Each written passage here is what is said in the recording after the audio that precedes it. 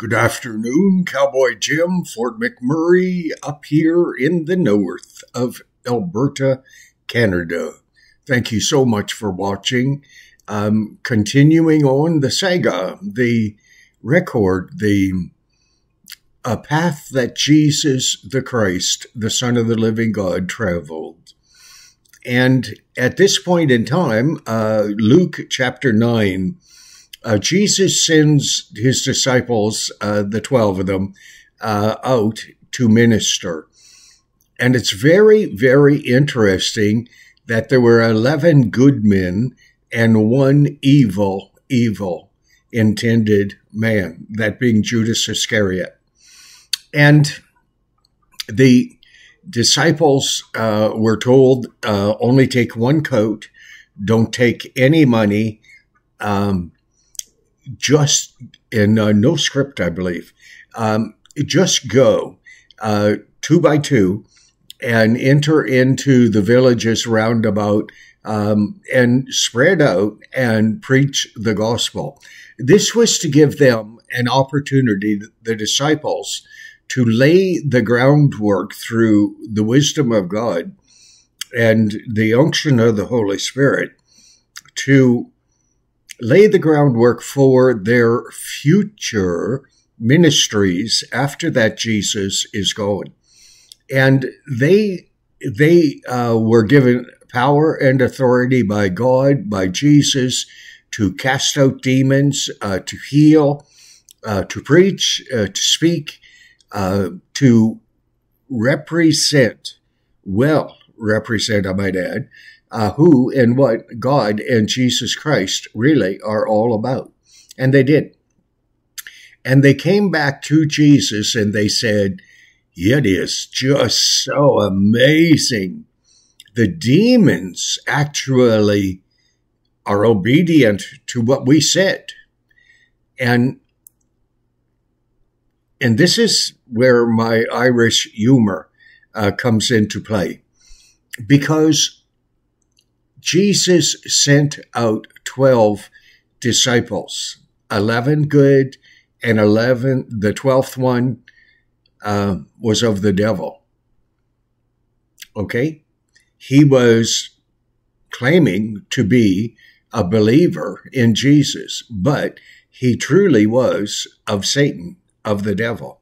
And it does not say here that he was the only one who could not cast out demons, or the only one who could not implement healing from God through the name of Jesus Christ. That devil man called Judas Iscariot, the one who, for 30 pieces of silver, sold Jesus down the drain. He sold Jesus his whereabouts, where the soldiers could go and arrest him, and so on. And so when you are dealing with preachers, evangelists, people of note, remember Judas Iscariot. Judas, pulled it off so that people actually thought that he was a sincere believer in Jesus. He wasn't. He was an absolute hypocrite who reverenced by his actions, probably by his word too, but definitely by his actions. He reverenced who Satan was. That's what he did. But he blended in quite well and was thus accepted as being a true disciple of Jesus. But he was no disciple of Jesus. He was a self-made hypocrite, probably a little narcissistic, but he was evil. His intent was evil, and yet he got by pretending to be something special. And there is the crux of modern day religion. Because a preacher lays claim to being thus and so before the Lord, some vaunted leader, some significant leader, it does not mean a thing unless that leader, that preacher, that, in this case, disciple, lived out what it was that he said. And Judas did not live out what he said. He blended in with the other 11 disciples, and he was able to cast demons out and preach and pray and heal and all that stuff. But he was a devil. Simple. So you are admonished in Scripture. Look at the fruit. I mean, consider the fruit. Just because someone says they are this great and wonderful leader in evangelism or anything else, whether it's just a preacher, because you do not know what a person truly believes unless you study how and what they do, not what they say. Because what they say is not nearly as important as what they do. Now, I have had the privilege and the honor, hey, I'll be 75 come October, of meeting a lot of so-called preachers. And not all of them were good. Not all of them were bad. But there were good and bad, godly and ungodly, mixed in the whole group. And you as an individual, I'm sure you probably met people who laid claim to be Christian, but if you looked at their lives, you saw no proof or evidence that they ever were. How could they be? They're no different than anybody else. Actually, quite often, people who claim to be Christian and aren't are worse than most everybody else. So use some smarts. By that I mean, well, that's pretty self-explanatory, but don't judge a person. Judge what it is they do. Not so much what they say, because what they say is totally meaningless. It is what they do that counts. That will give you a look into their heart. I mentioned about a lady I stared into her eyes for 4 minutes. I had plenty of time after that. I mean, I was being drugged at the time by a co-worker at work, feeding me psychiatric drugs, and I simply lost my mind. And I did. I went from being one supervisor told me, he said this. He said, you have gone from being the best truck driver in the mine to being the worst. And I had. Couldn't argue that. I had. But I mean, I looked into that lady's eyes, and it was like, and I did a video one time on it. I said, what I saw was eternity. Well, I don't know really what I saw. I mean, without question, the most beautiful woman I had ever met in my entire life. But I didn't know her. I don't know her. I remember from 3 years ago how gorgeous she was, but I don't remember because I never had the chance to learn what she was actually like. That's the same. Preachers, people who claim to be Christians, they may sound and look appropriate, correct, right? But until you get to know them, you don't know. You don't have a clue. Like you really don't. And so, don't believe when a person tells you they're Christian, but watch them, study them, see if there's some evidence to back up their words.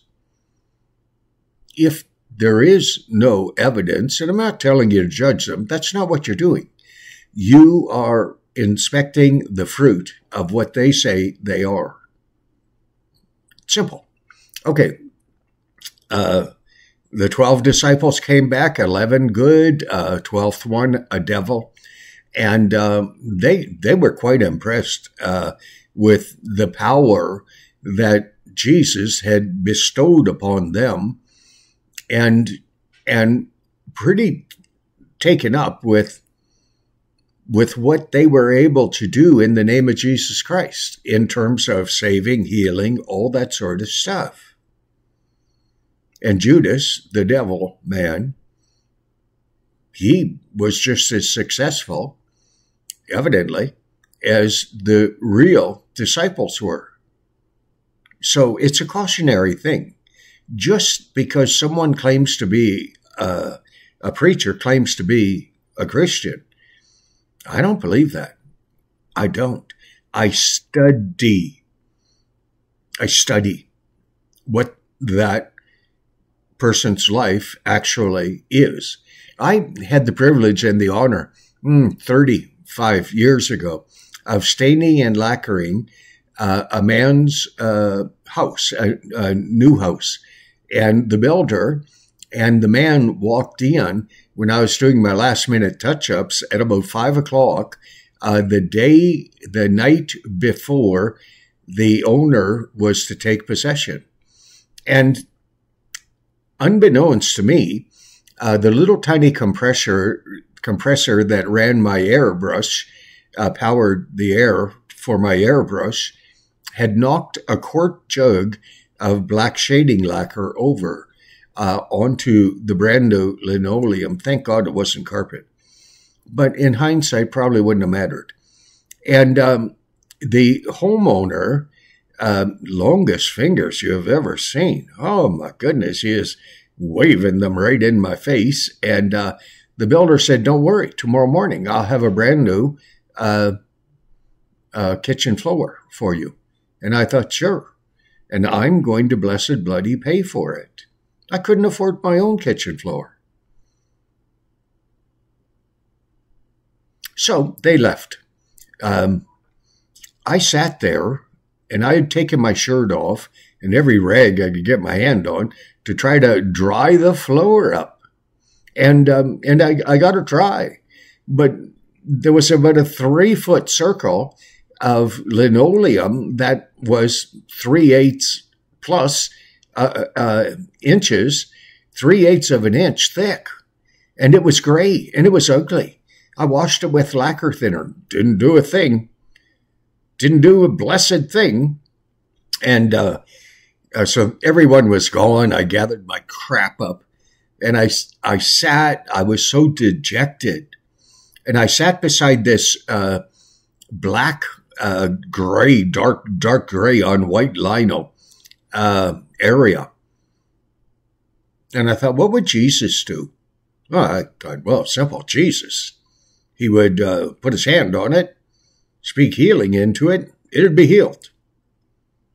I thought, okay, let's take a shot at it. Put my hand on it, spoke healing into it, told it to be healed. Nothing happened. Not a blessed thing. So anyways, I walked my tools out to my truck. I'm not sure if I was driving the van or the truck, whatever. And I went home, had supper, could hardly eat. I was so dejected.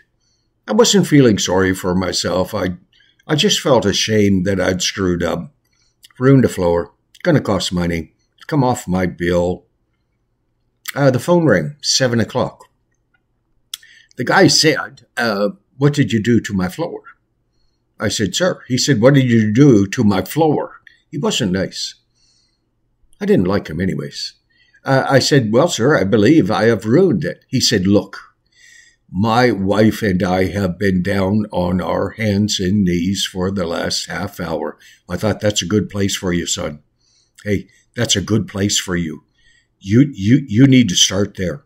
on your hands and knees, and you need a better attitude. I'm Irish. It's just a blessed good thing, that's all I thought. Okay? And he said, you don't understand. He said, my wife and I have been on our hands and knees for the last half hour. This was 2 hours after I prayed. And he said, we cannot find the mark. I said, you gotta be kidding. He said, we can't find the mark. I said, that's unbelievable. Well, he said, you're going to tell me what you did. And he said, I'm not paying for the floor. If next week or next month or next year, it falls apart.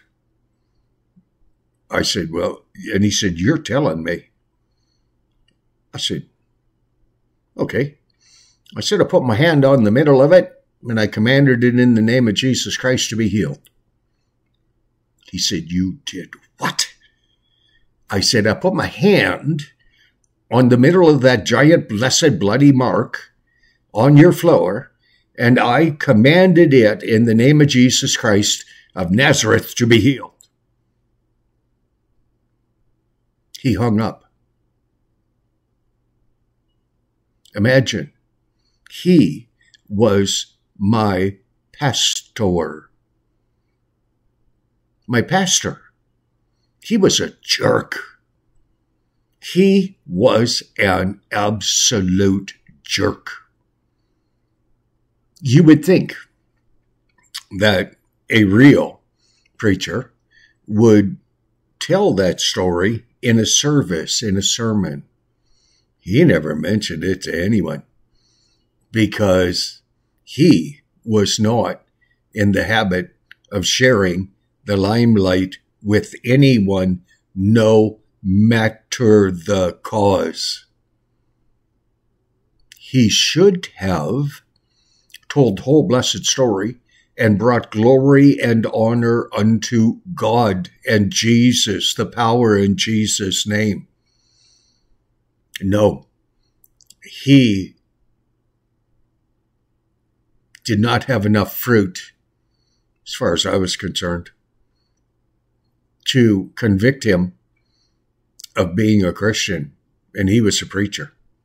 And a preacher of many, many, many years. And I thought, a lot of good you would do for a family of believers who were in dire straits. I just moved my shoulder a little bit, trying to take the pressure off it. It's broken. I prayed for it. God said he'd take care of it. Some healing takes a few days. Some healing takes forever. Some healing is immediate, as with my son, Big Scott. Okay? Okay, I'll concentrate. Just because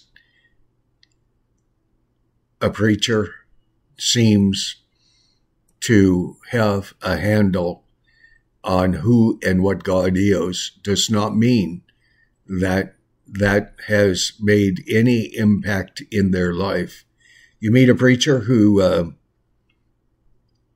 is more impressed with himself than seemingly with God, you've met an idiot. Simple. Okay. The disciples came back and the people crowded around Jesus. And they were in a desert place. Jesus had gone to a desert place and the people followed, and he healed everyone that he could. Everyone that walked up to the front, everyone, he healed them. Cast out demons, spoke healing, all those things. The disciples said, probably led by Judas Iscariot, because he carried the purse, the money. Okay. And the disciples said, we got to send these people away because, it's late in the day and perhaps they can go to some place in the surrounding countryside and buy food for themselves. There were 5,000 men in that group, which means probably 15 to 18,000, counting the women and the children. It was unbelievable. And Jesus says, well, you feed them. To his disciples, they said, are you kidding? We should go and buy food for this number of people. And Jesus said, well, what do you have? And they said, we have 5 loaves of bread and 2 fish. And Jesus says, well, set them all down in groups of 50. And so they were told to cluster together and sit on the ground in groups of 50. Now, somewhere between 15 and 18,000 people.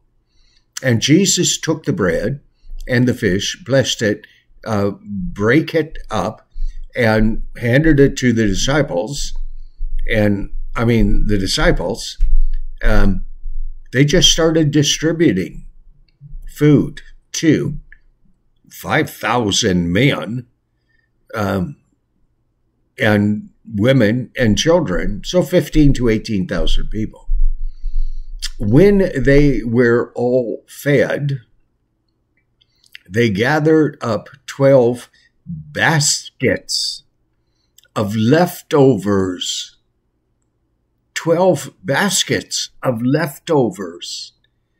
Jesus had done another miracle of miracles of miracles and fed that many people. And then when they were full, he sent them away, and they headed home with full bellies. That's my Jesus. The question is that your Jesus? Have you made a choice to believe in God? Have you humbled yourself and prayed that simple prayer? God, forgive me. I accept that Jesus Christ is your Son, that he suffered, bled, and died on the cross for my sins. I am sorry for having lived the way I have. Help me to be what you want me to be. This is the week leading up to Easter, the crucifixion, the resurrection. And I just want, not you learned ones, not you who have been in church all your life. I have to move my arm, it's hurting. But what I want is to present Jesus, the Christ, my Lord and Savior, to, let's say, the common man. Let's say the average, rugged, rough, tough man and or woman and or teenager. And I want to paint for you a few pictures as this week goes by. I'm going to try to do at least 3 videos a day, but I may fail. I may do better. I have no idea. You see, because it doesn't matter. It's what God said a couple of weeks ago.